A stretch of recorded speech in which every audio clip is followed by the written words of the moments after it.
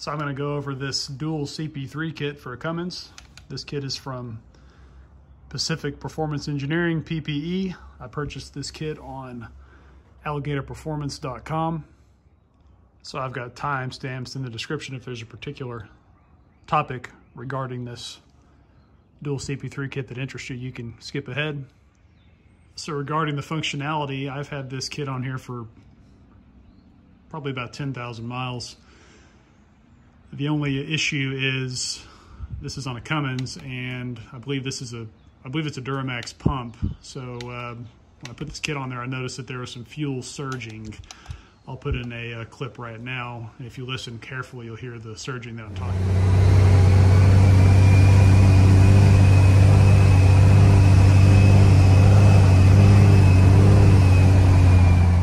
So I think the surging that I just demonstrated in that video that I initially had is due to the fuel control actuator on this pump. So I think if you swap it out, the one that this one comes with, if you swap it out for a Cummins fuel control actuator, it will get rid of that surging. However, I just got my truck tuned this week actually with an NM3 tuning, and the surging went away. So I'm not planning to replace the fuel control actuator, but that's just something to be aware of. If you have this kit and you've got surging, you might need to swap out the FCA for a Cummins FCA. So the next thing I'm going to talk about is the way this second CP3 pump is mounted, and this is the most important part of this video. You can see here there's a flange that's actually a part of the engine block that this thing mounts on. Now initially with this year truck is a 2003, that's where the transmission kickdown is located. You see now it's down here, so the kit provides you with the provisions to move the transmission kickdown from this flange down here, and so then you're able to mount the second CP3 up top on this flange. If you look at the flange itself, it's only about probably 1.5 centimeters in thickness. So the bolts, there's two bolts, one here and one here, and you can kind of see the nut there and the threads of the second bolt coming down. That's how it secures this CP3 pump to that flange. And then there's another bolt over here that you can't see that goes down into the engine block itself.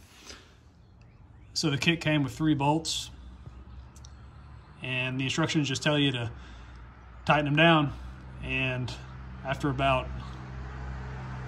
probably about 3,000 miles, that became inadequate.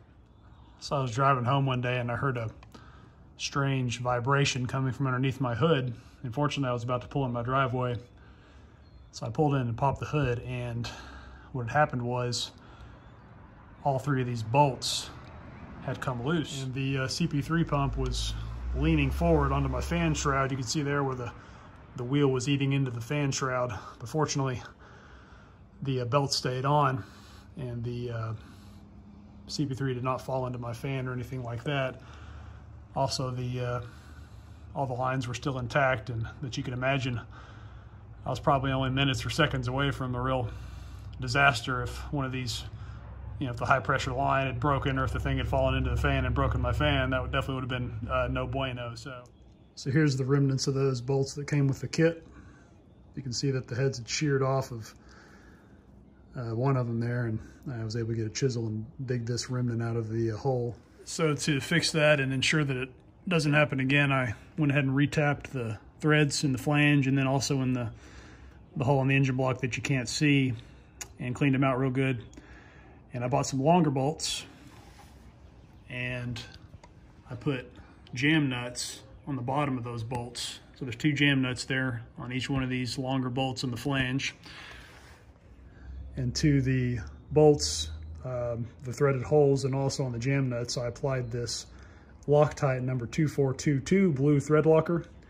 It has a paste-like consistency, and you see this is high temp. This stuff actually, through heat cycles, actually gets stronger over time. It's probably overkill. Regular Threadlocker would probably work, but I didn't want to take any chances for that happening again if I was on the road or something like that. So if you're gonna go with this kit, I'd recommend using some Threadlocker and potentially putting some jam nuts on those bolts just to be certain. that's not going to come loose. Next thing I'm going to talk about is the fuel supply line. Chances are, if you need a second CP3 kit, you've probably got an aftermarket lift pump. For example, this is a fast, and it's got 1/2 inch fuel lines. And I believe the factory lines, the factory supply fuel line is 5/16, and that's what comes with the kit. So if you've got an aftermarket lift pump with a 1/2 inch fuel line, you'll need to get a different fitting for the fuel supply right there in the center of the light, a different fitting for the second CP3. And it's called the Big Line Kit. It comes with a new fitting. You just take the old one out, put the new one in, and also with a segment of 1/2 inch hose for your second CP3 pump. And then you see here the supply line goes to the, see the blue hose there, that's coming up from the lift pump. So then what I did was just buy a barbed T. You can see there where the black hose joins the blue hose there. So I just teed into the line from my fast and then ran it to the second CP3. So that'll take care of the fuel supply if you got 1/2 inch lines with the Big Line Kit. And then regarding the fuel return from the CP3, the kit comes with the provisions to tap into the factory fuel return line. But one thing that makes this a little bit easier, if you've got a aftermarket lift pump, you're not using your factory lift pump anymore, you can delete it. You see here, this is the lift pump delete, factory fuel filter and lift pump delete by Fleece. And you'll see here this black hose, that's my fuel return from the second CP3.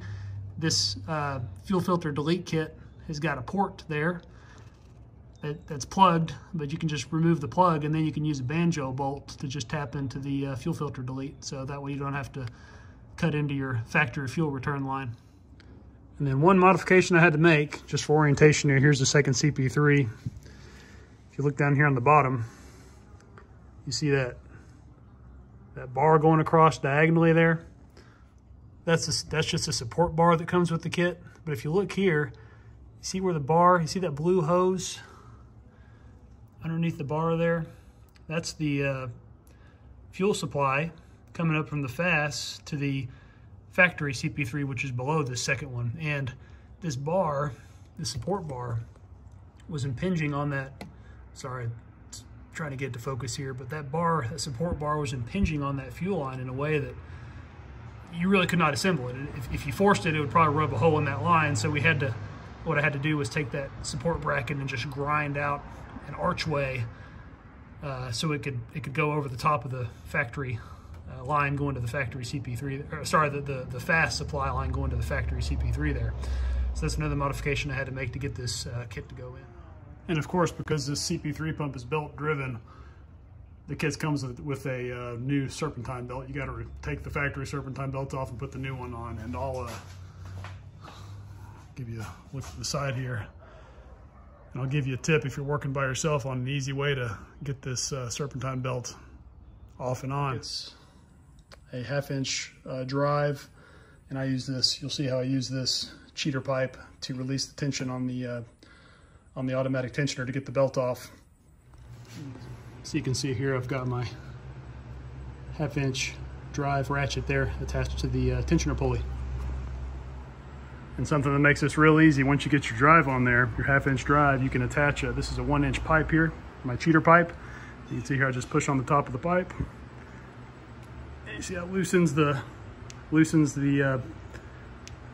belt, so it's real easy to remove. And the only other issue I had, so the kit comes with this radiator coolant pipe here, and it comes with new boots. So you basically replace the factory radiator hose that goes there. And I had issues with these leaking coolant around the top with multiple heating and cooling cycles, but I eventually was able to continue to tighten them and readjust them to where it stopped leaking. And this one I actually ended up putting 2 hose clamps on. So that's something else you may have to mess around with a little bit, but hasn't leaked in a long time, so I think I finally got that nailed down. And one other recommendation, if you're gonna install this kit, at the very beginning, take off your air intake horn. I didn't want to do it because it's kind of a pain, so I got through almost the entire installation of this second CP3 kit and it was a lot more difficult with this air horn on there. And then in the end, I had to take it off anyway to tighten up the nuts on the high pressure line. So just take it off at the beginning, it'll make it a lot easier. So in conclusion, to hit the high points, when you mount the CP3, definitely use some kind of a blue thread locker. If you've got 1/2-inch supply lines, you're gonna need the big line kit for the correct fittings. And then also if you've got an aftermarket lift pump and you wanna delete your factory fuel filter and lift pump, not only does it clean it up a little bit underneath the engine bay, get you some more space, but it simplifies the fuel return line. So I'd recommend this kit. I think it's so far it's been a good kit for me, with the exception of the mounting bolt situation. I've had really no issues. So yeah, I'd recommend this for your Cummins if you're looking for a dual CP3 kit. Hope that was helpful. Let me know in the comments if you've got a kit like this or thinking about getting it, if this was helpful to you, and check back. I'm gonna make some more videos, and subscribe. Thanks for watching.